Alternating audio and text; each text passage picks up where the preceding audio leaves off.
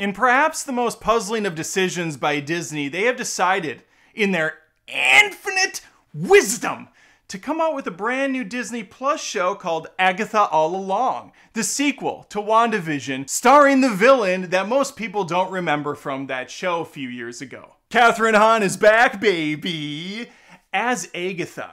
But not actually as Agatha. She's playing someone else in this first episode, which I'm going to cover with spoilers because it's been out for a couple weeks, maybe just a week. I don't know how long it's been. Time has no meaning anymore to me. But I'm going to cover this first episode.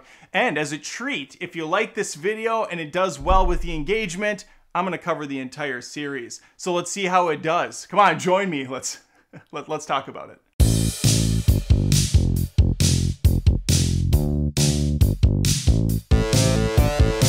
Before I dazzle you with what will surely be one of the greatest recap videos you've ever watched, if you wouldn't mind casting a spell on that subscribe button, it's just below this video somewhere, unless YouTube changes it, then I'll look like an even bigger idiot. Just hit that thing, that way these videos will show up in your feed in the future, you won't miss an episode, which I post movie reviews and occasionally TV shows every single week on the channel. I would love to have you. This episode fires up with a mystery. We have a dead body on our hands, fam. And the face is covered up. Although the wardrobe seems awfully familiar. Skinny jeans, hooded sweatshirt, looks awfully Wanda Maximoff to me, but we'll get there. We'll get there. We're gonna start though with a new character, one that we actually know but are unfamiliar with all the same. Her name is Agnes O'Connor. She's a tough as nails, no-nonsense detective who's been put on leave. Why? Unclear. I don't think it ever goes into the details, not that it matters, because this entire first episode is almost entirely pointless as far as the murder's concerned. Because you see, Agnes, not actually a real person. It's nothing more than another one of the witch's elaborate conjurings to keep Agatha at bay. Trapped inside a mind prison. I've been there. It's not great. For the first, I'd say 10 or so minutes, I had no idea what this show was. I knew it was related to WandaVision, I just didn't know how. It's actually a sequel. At first I thought it was a prequel, then I thought it was a sidequel, then I thought it was a who the fuck knows-all. It actually turns out to be taking place after Wanda Maximoff is dead and gone. The Darkholds are all destroyed, I think is said at some point in this episode. It's hard to keep track of anything in the MCU anymore. But here we are with this character, this detective, who's rolling up to the body. The cop tells her that she's been pulled off of her leave because she's the only one that can solve the mystery of this murder. Helping her to get her bearings is Aubrey Plaza's character, Rio Vidal, an angsty younger witch. That's a stretch for Aubrey Plaza to play, who's going to help get her back where she needs to be. Side note, Kathryn Hahn and Aubrey Plaza, who previously worked together in Parks and Rec, they're great. I love these two actresses. They always put in good performances. That said, Kathryn Hahn as this detective annoyed the shit out of me.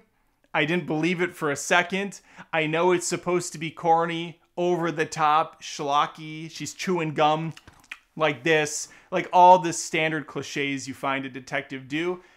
I didn't find it fun though. I found it annoying and obnoxious to watch. I was also spending most of the episode just kind of puzzled as to why we didn't get a recap from WandaVision, which came out a million years ago, and how we get very little context as to what's going on in this show. There's a teenager boy witch. I don't know what they're called. Is that a Wiccan? Is that a warlock? Wizard? Is it Harry Potter? I don't know.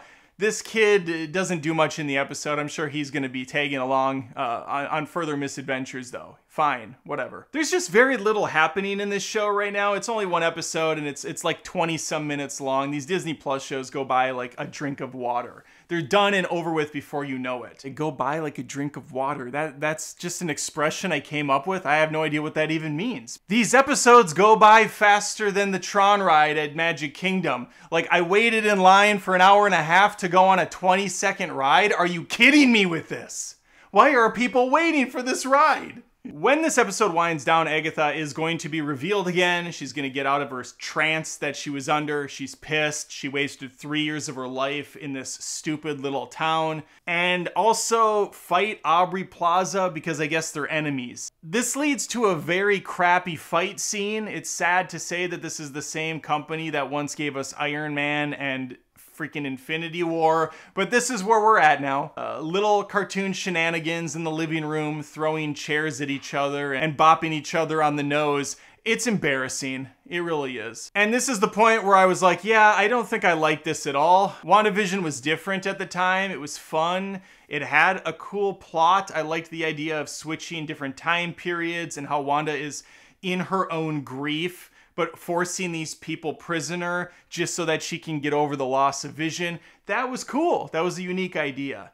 This doesn't really seem to have much going on yet. Maybe it will get better. Again, I'll cover it if you guys want me to. Let me know in the comments, like the video, get the engagement up on this, and then I'll do an actual play-by-play of the next episode as I watch it. But for a pilot episode, this was a letdown. Really did not get me on the hook for watching more. I found Catherine Hahn's detective to be cringy as shit, and Aubrey Plaza does not get a lot to do in this first episode, so she couldn't even save it. Also, these shows typically lead you down a path of what you can expect for the rest of the season. I have no idea what the show's even about. Is it just Agatha rising back to power? Okay, well, what are we gonna do with that? It doesn't seem to have a very interesting path laid out in front of it, but we'll see. We'll find out, I guess, in the future. Let me know if you watched this, though, what you thought about it. I'm scratching my head trying to figure out who the demographic even is for this show. My kids don't care. You know, they're kind of in the, I would imagine, age group for that. A 12-year-old son and a 15-year-old daughter. Neither have any desire. My wife was pretty checked out. I'm really not into this at all, and I liked WandaVision, so who are you going after, Disney? Explain yourself. Let me know though. Please like the video, and again, think of subscribing. I post movie reviews, TV show reviews every week. Would love to have you stick around. I have a second channel, Adam Does Rants, where I'm bitching about first world problems in a comedic fashion, hoping that you get some laughs. And now these shows are available in audio form and video form on Apple Music podcasts, or whatever they call that thing, and Spotify podcasts. So lots of ways to find me, and hopefully you do. See you next time.